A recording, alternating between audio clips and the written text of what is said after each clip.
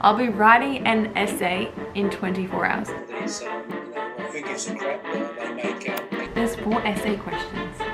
I've been doing it for 4.5 hours and I'm not even halfway through. Yummy! My number 1 productivity tip would be I just answered that in the first part.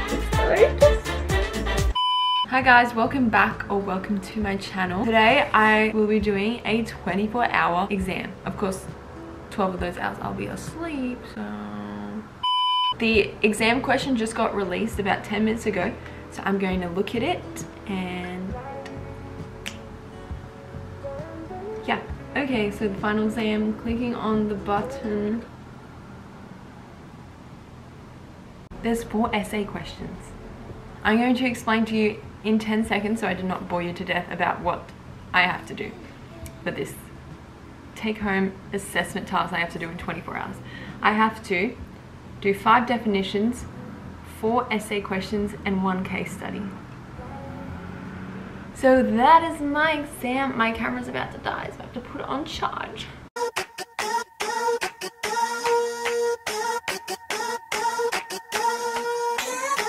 Okay guys, so I started with section B, which was the 4 essay questions, and they had to be 300 words max, so each.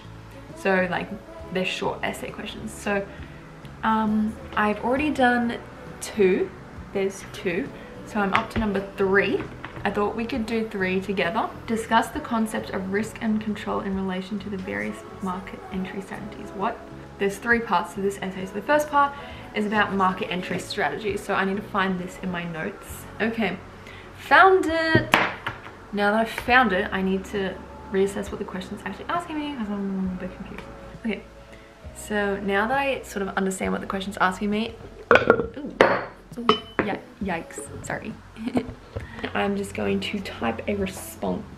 It's really hard to do this step by step with you without like, because I don't want to like inform you about every single thing because it's boring. Well, it will be boring for you. I haven't even said what my exams are. This is an international marketing exam. Okay, I'm gonna like do this now. So, see you after this 5-second time lapse.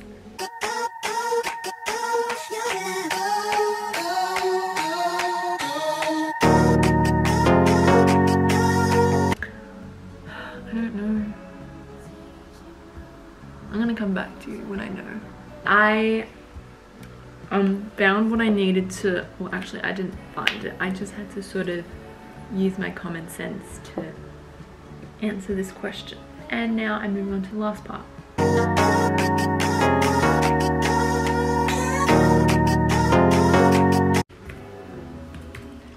Okay, I just finished. I'm not really sure how I feel about that last part of the question. My notes don't really clearly outline the answer, and either does the lecture slides, and Google is not being that helpful either. So anyway, let's do the final short essay question.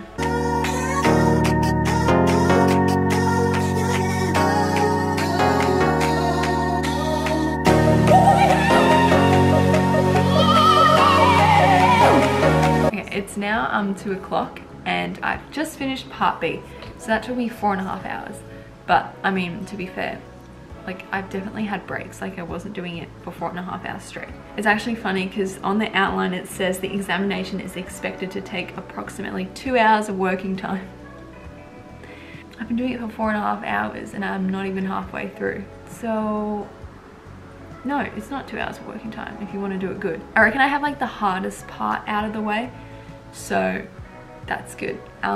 Yeah, my number 1 productivity tip would be do the hardest thing first, so then you get it out of the way. So I definitely think this, it's not necessarily hard, but it's the most like boring and like time consuming and like the part I don't want to do the most. I did that first and now it's out of the way. So yeah, because if you think about it, if you do the easiest stuff first, you're not gonna really feel like doing the hard stuff. But if you get the hard stuff out of the way, then you're like, yeah, now I just have the easy stuff to do, so I can just do it. You get more done in your day because you actually want to do the easy stuff because it's easy. So do the hard stuff first. But in saying that, I'm gonna have lunch now because I'm hungry. Enjoy this lunch ASMR.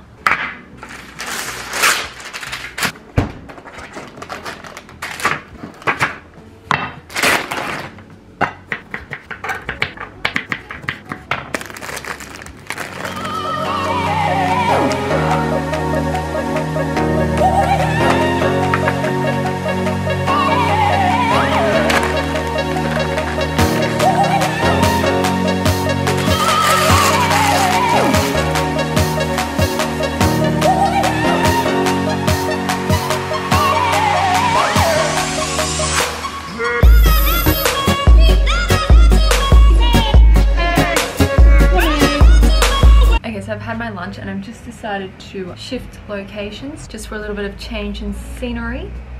And now we are going to continue. I was going to do like section A, but I'm going to do section C instead. I don't want to do it anymore. Like there's a yes or no question that's worth 3 marks, and so they want me to write like 150 words on an answer that just requires yes. Shaz, no. Go over there.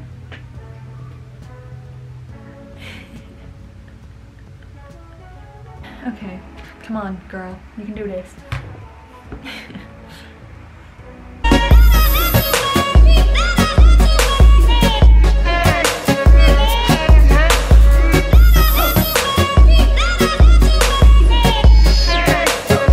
Okay, how many words is that? 117. I'll take it. Next question. If so, what an issue was it I can't speak. If so, what it an issue was it, or if so, was it an issue with the product or with the way it was presented? I just answered that in the first part.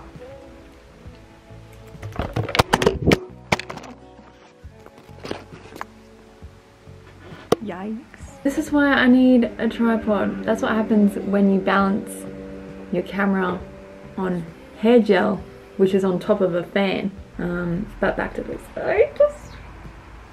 I'm resting you on 2 glue sticks on top of each other. But we have finally finished section C. Finally. What time did I talk to you? I said 2 o'clock when I last showed you the time. It's now 5 o'clock. That section took me 3 hours, but I did also have lunch. The final section is pretty easy. It's just definitions. So they gave us a list of words and they just said choose any 5. Each one explain what the definition means in the context of ethnocentrism. I don't remember learning about that, but that's what our first definition is on. Ethnocentrism. What is that? Francisco. Okay, I can't find it, so I'm not doing that one. Okay, let's do Hofstede's cultural dimensions. Yeah.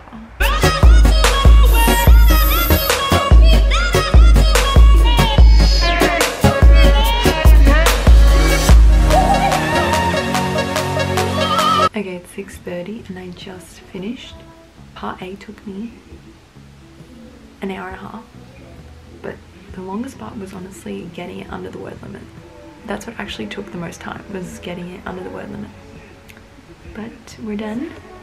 I'm just gonna quickly read through it and then submit. Yay! I tried to film me pressing the submit button, but I wasn't recording. But it is 7 o'clock. We're done. But if you enjoyed this video, leave it a like and a comment and subscribe. And I'll see you in my next video.